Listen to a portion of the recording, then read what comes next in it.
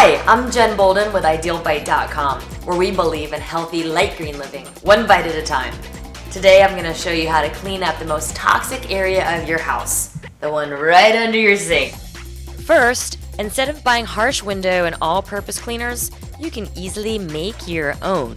Just take 1 cup of distilled white wine vinegar, 2 cups of warm water, and if you don't love the smell of salad dressing, you might want to add a little lavender oil, just a few drops. You've just made your own grease cutter, disinfectant, mold and mildew all-in-one cleaner with no harsh chemicals. Use it to clean inside of your refrigerator, your shower curtains or glass, your stovetop or your oven. It's so safe you can try it on your dog if they stink. You want to know the best thing? No rinse required. Next, try out any of the chlorine-free bleach products that are at so many of the grocery stores these days, and then avoid being one of the 25,000 chlorine-related accidents reported by the Environmental Protection Agency each year.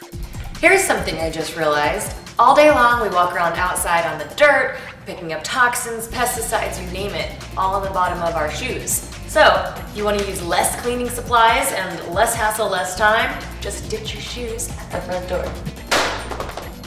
To recap, make your home healthier with a few small changes. First, make an all-purpose cleaner with just water, vinegar, and lavender oil.